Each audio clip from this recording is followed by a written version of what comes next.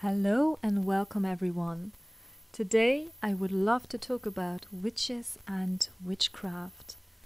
The witch is an ancient figure that appears in every culture and tradition.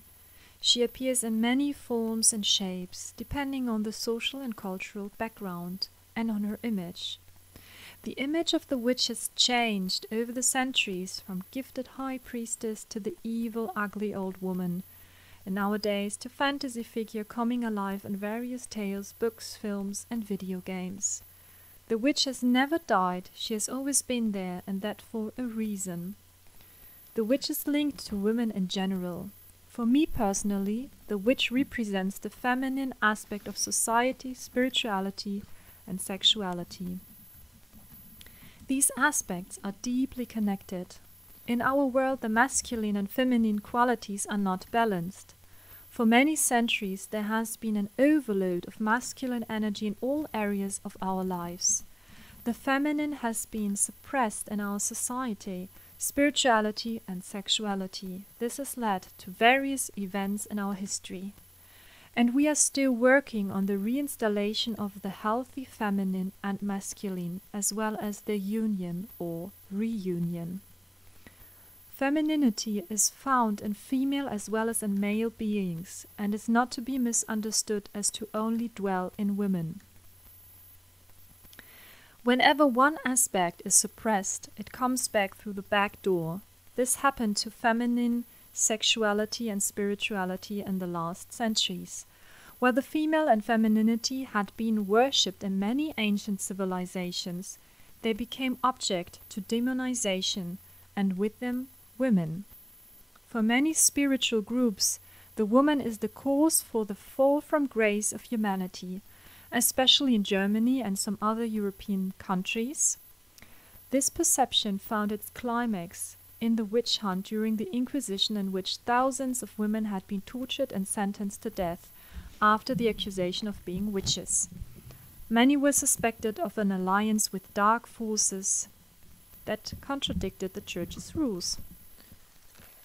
Besides the fact that most of the women weren't even witches, the whole event that ended in a mass hysteria based on superstition revealed the true problem. There was and is a fear from women, their seductive powers, their sexuality, their strength in any sense, their spiritual expression, wisdom and connection. A huge projection of fears led to all kinds of brutality, as it always does. And yet the witch did not die. She reappeared, and that because she is part of the world. She is a natural part of women and also of men. The origin of the witch lies in the source, the ultimate creator itself. A witch is nothing else but a worshipper of the source. Often defined as the wise woman, she deals with the highest wisdom of creation. She accesses the source through spiritual practice in order to manifest and express divine power in the physical world. This is what magic is all about. Magic is also the power coming from the source. The original witches were women who manifested directly from the source and all its layers. Creation has many, many layers. We have our planet, Mother Earth, that has its natural power and energy that can be accessed. There are countless planets, stars, galaxies and universes, and they all have their unique energy. There are many spirits in nature and in creation that can be called upon. There are guides and guardian beings and the entire soul world. The witch knew how to access these energies in order to manifest. She has different names in different cultures and times, and yet these terms all denote the witch.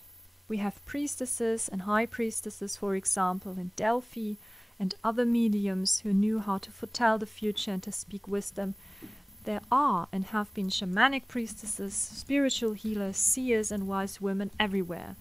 And while the Christian Church and other religions have killed many women for being witches, as they seem to perform a magic that was not allowed, their own nuns knew how to use herbs, for example, to chant and to heal with divine power and more, just as other wise women did, that would normally have been killed as heretics.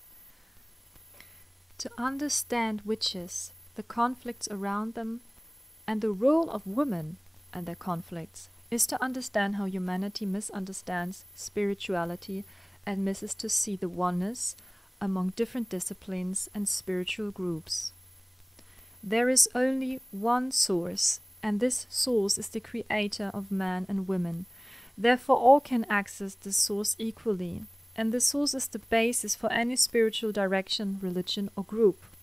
While women have been abandoned from political, religious, scientific, financial, and other decisions in our world, the femininity has also been abandoned from these fields. And this has led to the challenges that we face. In many cultures, the wise woman, the witches specifically, worship the female goddess or the female god. These matriarchies also included man, who worship the divine feminine and female god figures. The source is both male and female, or neither, depending on the perspective. It carries both in itself and created both of it. The source is the greatest harmony as male and female, yin and yang, are balanced. This reflects on the physical world. Humanity is physically divided into male and female, as well as we express feminine and masculine energies and principles. Women have become the expression of the suppressed divine feminine, which is calmness, a connection to cycles and circular structures in the creation of our universe. It is vulnerability, sensitivity, intuition, and wisdom. This connection is vital for making decisions in the physical world. That's why in ancient times politics were not separated from spiritual advice. It is to understand that decisions need to include the whole picture and need to stem from wisdom. Even nowadays, spiritual advice is appreciated from politicians. But whenever someone tries to simply gain control over a country or even the whole planet, the spiritual advice is misused. Hitler is a famous example for having done a lot of research on spiritual wisdom, on access to power. He used and abused a lot of symbols, practices, and energies. And what happens when the intention is to gain power only? A huge catastrophe happens. These and other examples show that femininity lacks in our world. Masculinity stands for straight lines, straight ways to achievements, movement, direction, action, striving, courage, and protection. When these qualities act without including the feminine, they tend to be destructive. Pressure, competition, conflict, and war are a result of a lack of femininity. The original work of the witch was aligned with the divine feminine.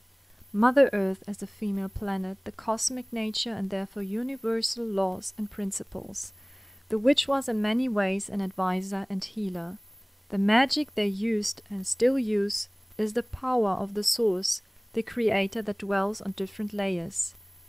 In our planet, its elements, plants, animals, spiritual beings, saints, gods and goddesses, heaven and the source itself, with all its layers. To perform magic is to access these powers and to manifest from them. There are two forms of magic, white magic and black magic. White magic is the intention to manifest good things for yourself and others, like health, luck, beauty, prosperity, flourishing, love, and more. Black magic is the intention to manifest harmful things for others, such as sickness, failure, death. To only speak about the difference already reveals the different qualities of these two types of magic. When I say health and luck, it feels like bright light and heart opening. It's a blessing. When I say sickness and failure, it feels like black dust and inconvenient. It closes the heart and it's almost like a curse. Here we come to another point of magic. The words are important. The word is the power.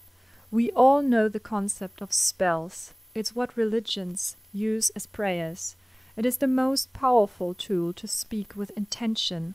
The words already are a big part of the manifestation. That's why words and language play a crucial role in politics and in any discipline that manifests and shapes structures. That's why many people work on their rhetoric skills. It is power. We all know that the witch performs a ritual.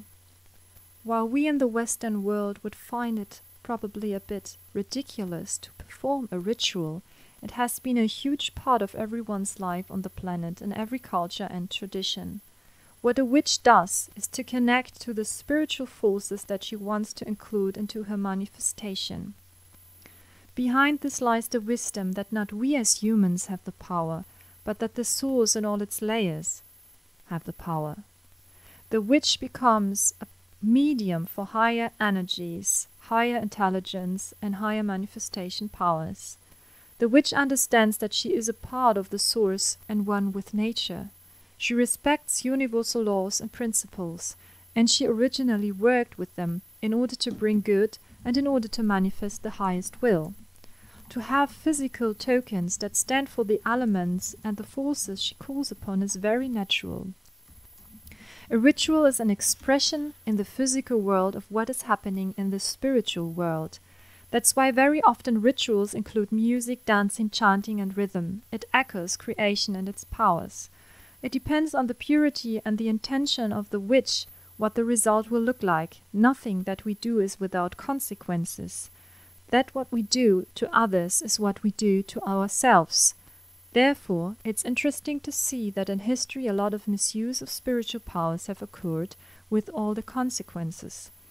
In fact, the impurities in our hearts and minds have led to a highly polluted spirituality. Spirituality is so polluted that different religions are fighting against each other, although they deny the core of spirituality, namely that everything is one, and that oneness is the ultimate and only truth, and that there is only one source. Very few things in the world are done selflessly and for a higher good. Even in the spiritual community, higher energies are often used for personal desires such as power. This is not the original job of the witch. The witch is a medium and a messenger of the source. She is a selfless servant. For those who want to become a witch, again, it is interesting to see that we are all magicians anyway. All that we say, think, intend, and do is magic, but we can perform magic with more intention and consciousness. To be a witch or wizard is a very natural thing. We as women need to reconnect to our female body first, our femininity, our masculinity, our natural rhythm, to Mother Earth and her rhythm, to heaven and its rhythm, and higher beings and the source. The same counts for men. They also need to heal the masculine and feminine aspects. We need a reconciliation of masculinity and femininity, of men and women. We have a lot to heal. Let's do it. The result will be love, peace, and harmony.